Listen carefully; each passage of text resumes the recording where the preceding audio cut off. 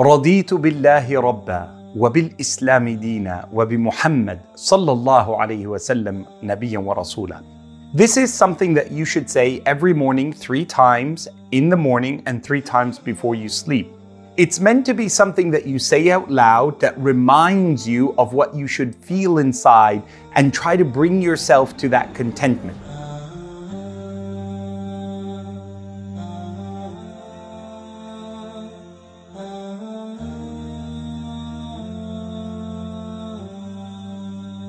What it simply means is, I'm pleased with Allah. I'm content with Allah. And it might be that you had a really bad day. It might be that you had a really rough day.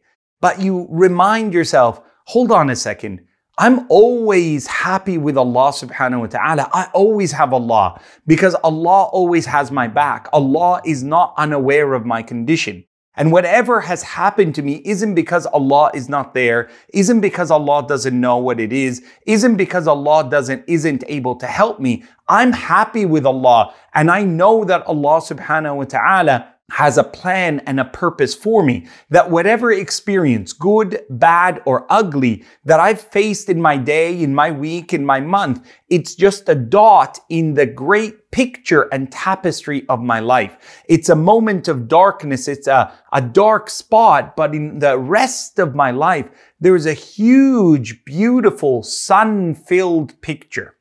And the moments that define us are not only the moments of happiness, or the moments of sorrow, but it is the moments of all of our life experience in general. And as you begin to grow older, you're going to recognize not to hold things too much in your heart. I pray, inshallah, that these words will be able to assist you in that. To be able to say, Raditu billahi rabba. I'm happy with Allah. I'm happy with Allah even though I'm suffering with this illness at the moment. I'm happy with Allah even though my mom and dad are splitting apart. I'm happy with Allah subhanahu wa ta'ala even though I have a little bit of difficulty at school and I'm not doing as well as I thought, or the friends that I had are giving me a tough time and I don't feel as connected to them. I'm happy with Allah in whatever circumstance it is, and I'm able to ask Allah subhanahu wa ta'ala for guidance, because the next step, wabil Islami dina. And I'm content. I'm happy with Islam as my way of life. And if other people don't wear hijab, I'm happy with my hijab because I'm happy to be a Muslim. I'm happy with my prayer. I'm happy to rise up before the sun rises, to honor Allah and to ask Allah for His favor, to help me with those problems, to help me keep the happiness that I have, not just the problems that I've faced. Raditu billah wabil Islam. I'm happy with Allah. I'm happy with Islam. وَرَضِيتُ بِاللَّهِ رَبَّا وَبِالْإِسْلَامِ دِينًا وَبِمُحَمَّدٍ صلى الله عليه وسلم نبيا.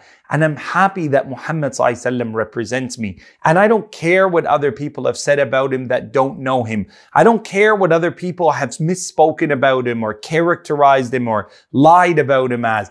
I know who my Nabi is. I'm confident with my Allah. I'm confident with my faith, with my path of life. I love my Nabi Muhammad sallallahu alaihi wasallam, who loved me and loves me and will be a person who I look forward to being in Jannah with, because he struggled in life. In his life, he struggled so much that Islam would be conveyed and carried until it reaches us today and to those who will come after us. I love Muhammad sallallahu alaihi wasallam. I love Allah. I love my Islam. I love my Nabi sallallahu alaihi wasallam. Remind yourself of that every morning, which is meant to bring you to a moment of positivity. It's meant to say to you, hold on a second. I know I went to sleep and I was upset last night, but here I am. It's a new morning. It's a new day and the sun has risen and I have a new start. And it might not be the best day. I might not be able to solve the problem all today. And it might be that there's going to be a new change in my life and I can't go back to the life before, but I'm happy with Allah. I'm happy with Islam.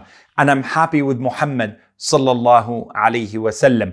That becomes a source of you finding inner peace. And that's where Allah tells us in the Qur'an, Ala bi dhikrillah. Is it not through remembering your place with Allah that your heart will find tranquility?